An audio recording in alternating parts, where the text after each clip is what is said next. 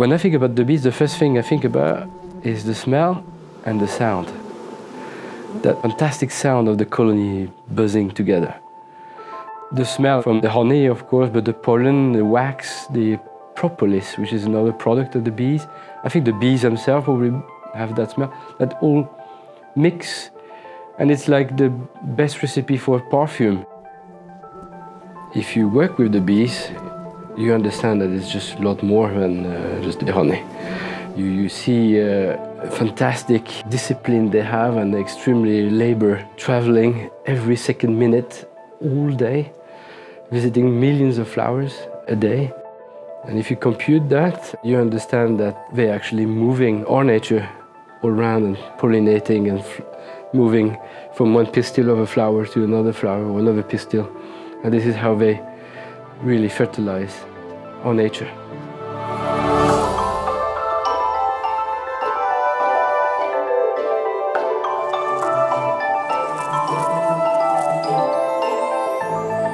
As a beekeeper, you see the direct connection between the blooming seasons and the weather impacts, the weather cycles, and the way the bees are working with it and how they get impacted by all of these different cycles as well. From the early 2000s, we started to see a decline. We started to see the decline in our production and an increase in our bee mortality or challenges in a way, things we started to struggle to explain what was going on.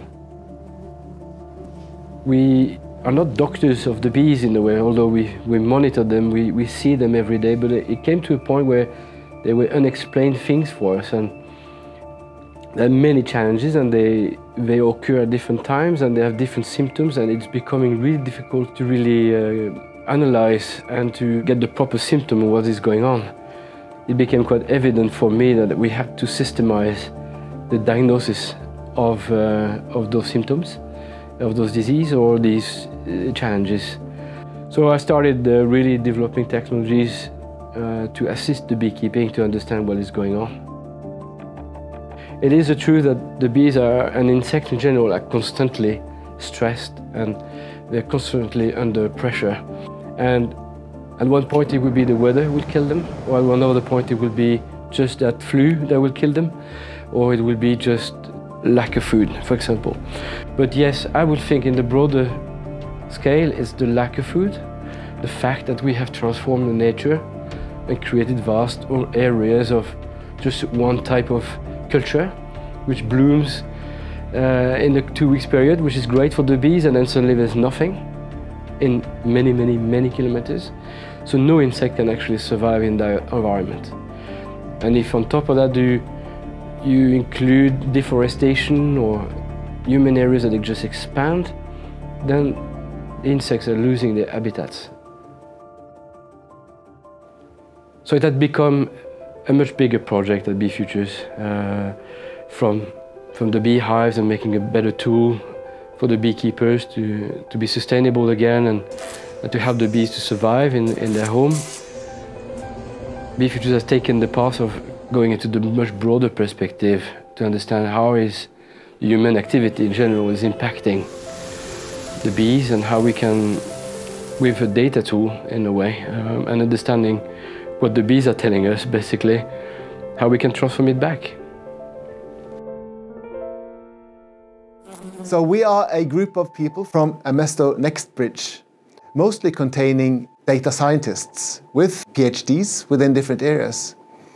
And we work within the machine learning and the artificial intelligence area, helping our clients and partners solving issues around understanding data, understanding what has happened and what can we do about this and how can we predict the future. This project is about using something organic, the bees, and use the information that they have, that they obtain, and use the machines as a tool to learn from the bees. I mean, as beekeepers, when you open the hive, when you open the frame, you look for movement patterns in the frame. You always try to look for the queen, just to make sure she's there, and you look for the eggs. And so you have to really spend time observing the frames which is covered by bees. And then there are the things you don't see as a beekeeper in the real time, which we know now, is that the bees also talk to each other. It's a very distinct pattern, it's a very distinct thing they're doing. They're like vibrating extremely high frequency, and she's turning around and she's doing it many times, and you see bees going around. And many scientists have spent a lot of energy to decode that information, which has then been named the bee waggle dance. There are two forms of it. The most spectacular one, where the bee is really twisting her abdomen and with high intensity and turning around and again and going in the other side. You have the other one where the bees are just turning around and around and around. You could almost feel like she's just lost or something, but no, she's also communicating. So this is what the bee waggle dance links to, is the food location. It's been performed by the foraging bees, the bees returning to the hive, and they do that dance. They can retranscribe the direction, but they can retranscribe the distance as well, by the duration of the dance. And also by the intensity of the dance and the number of repetitions. She's basically telling you, this is my spot, which is the best. And then she will repeat that dance even more to try to attract as many worker bees with her. And that is what the bee waggle dance is about. It's about informing co-workers about the polar position, the GPS location of where they should go. The whole concept, it's so cool. It's just the idea of using bees as biological sensors and then use algorithms to decode their story, being able to provide back to the bees so that they have an easier life.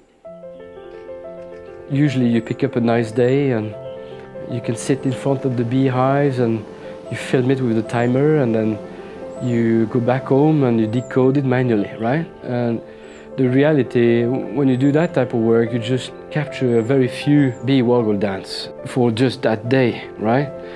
What we think the Bee Futures approach will bring is the systematic and continuous and real-time monitoring of all the bee waggle dances. So we have the cameras in the hive and you have the computing power within the hive and the algorithm to decode that information in the hive. Technology is really improving, and as equipment is getting cheaper, as people are getting more educated around machine learning and artificial intelligence, we see that there are other areas where we can apply this knowledge. And this hackathon with SAS is to demonstrate that we can help to solve problems within sustainability. What we came to realize is that this bee waggle dance, the fact that the bees are telling us exactly where they go, in combination with a broad set of other metrics that we're capturing from the beehives, is telling us tremendous about the suitability of an environment. You have areas in France, for example, vineyards for many square kilometers around, with no diverse nature around them anymore. That is an insect desert, basically. No insects can survive in that environment anymore. We have to bring biodiversity back into this monoculture area, at least to some extent that the pollinators and insects can survive in these areas. The bee waggle dance will tell us if the bees find their food within a suitable parameter, so we can start to have an idea about whether we are on the right track transforming back those monoculture areas. They are like biosensors for us, yeah.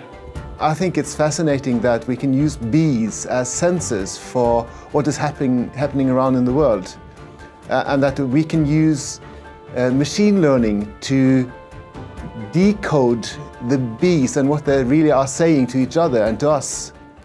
The aim of this hackathon is just to be able to identify the bees who do the waggle dance and decode the dance into distance and angle. And using SAS Vaya, we will then have a geographical map of the area that the beekeeper will be able to access on his phone, and he can view last movement of the bees, and he will be able to see where are the good food sources. From this he can tell where he should relocate the hives. So using the bees as sensors for what is happening in this ecosystem is fantastic, because we have now another source of information.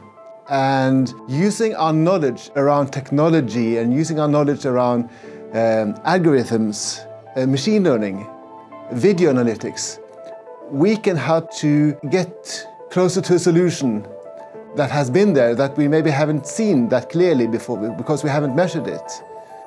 So one of the cool things here is that we have no idea what we will actually see. We of course hope to be able to decipher how the bees communicate where the food sources are located. But there's other information that they share also through the dancing. So the dancing is their way of communication. Like we talk, they dance. By observing them continuously and decoding their dance, we have no idea what we will actually see of other information that they might communicate to each other. And that's one of the exciting things here, I think, that we may provide our way of decoding the dance back to the academia, and they may use it in future research to see is there other things that we can learn from the bees that we're unaware of until now. The problem to solve is to understand where the bees are finding the food and then predicting better placement of the cubes. The data we have is the bee video, the hive coordinates, the sun angle, the time of the day, geographical map around the hive, and the agriculture around the hive. Building the model, we first identify the bees. Then we find the movements, we find which of the bees are waggling. Then we decode the distance and the angle to where the food is. All this is implemented in a map in SAS Vaya. And using this map, we can then suggest where to move the hives and where to plant new crop according to the time of the year. First, we train a neural network to identify individual bees and the bee's orientation in an image. We then run this bee identifying network on all images from a movie recorded in a beehive. The movement of the individual bees between frames in the movie is determined using a so-called PIV software. PIV is a technology originally developed in physics to track particles in a turbulent flow. We then use a statistical approach looking at each bee track to identify which bees that do the waggle dance before we decode the direction and length of the waggles to represent a position of a good forage area on the map. By doing this, we actually are fulfilling 8 of the 17 sustainability goals of UN. Erasement of hunger, creating decent work and economic growth, increased industry, innovation and infrastructure, mobilizing sustainable cities and communities, influencing responsible consumption and production. We are organizing a climate action, advancing life on land and building partnership and goals. So we're really proud to be in this project. We have to make sure that we share. It's like a thing doesn't move forward unless we share. And it's so important in the society that we live in that we help each other. The bees need to survive, and this is vital. Yeah, I think we're going to fix it. I think we are going to fix it with a full industry which is marching towards sustainability.